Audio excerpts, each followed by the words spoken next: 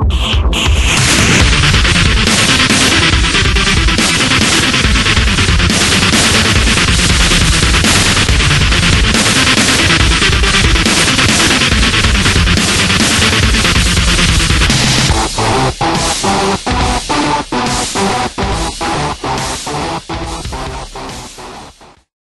today's review, we're going to be talking about an NES game known as Millipede.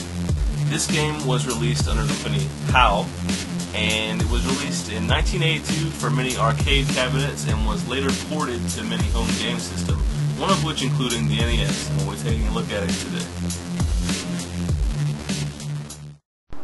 What can you say? Millipede is a simple little arcade shooter that offers minutes of fun. The gameplay is simple. You are supposedly a small spaceship, and you shoot projectiles at the incoming insects, which personally I think is a great idea because I hate bugs. Your main objective is to shoot the millipede inching its way down the screen, and as you shoot it, it splits into more and more pieces.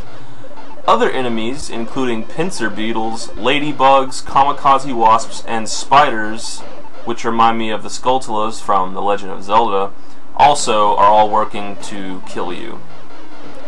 There's mushrooms all around the play area that get in the way of your shots, and more are spawned in place of the locations where you destroyed parts of the millipede. Also, there are, I guess, gas bombs labeled with DOT, DQ2, DQT, I can't tell, sitting around the map that explode into a cloud of deadly gas when shot. You'll want to wait until the millipede is close to one before shooting it, but good luck lining that up. The graphics are slightly lacking, but there's a lot going on the play screen, which makes for some busy and fast-paced gameplay. There's also a two-player mode, but what a disappointment. I was hoping you and a friend could battle simultaneously, but you just take turns in an arcade style to see who can rack up the most points before depleting all of their spare ships. All in all, the game isn't bad. It's mildly entertaining and makes a decently nice complement to any NES collection. It's not very rare, it's decently priced.